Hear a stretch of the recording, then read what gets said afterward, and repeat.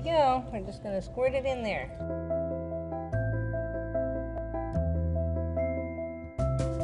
That's a good boy. He starts swimming again and running in the park again.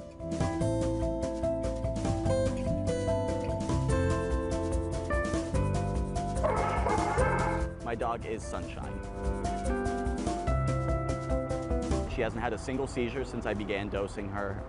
She hasn't had any of the small little psychological tics that she would get before them, the little precursors. And she's eaten her whole meals when generally she's a very picky eater, and so she'll finish the whole thing. My regular vet doesn't seem to have an issue with it. She knows that she's on medical cannabis, and she didn't disapprove of it, but she didn't specifically approve of it. So we're in over 70 dispensaries in California now, and we sell only through medical marijuana dispensaries because we abide by the regulations. So sales have tripled compared to about a year ago.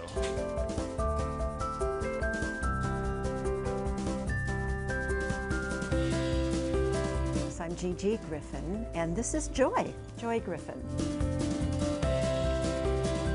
A dear friend of mine had cancer surgery a year ago and had a medical card and felt that the cannabis oil had helped her immensely. So she suggested that I try something like that for Joy.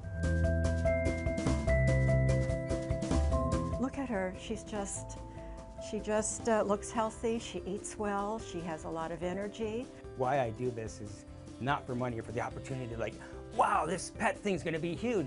I have said this is a multi-million-dollar idea.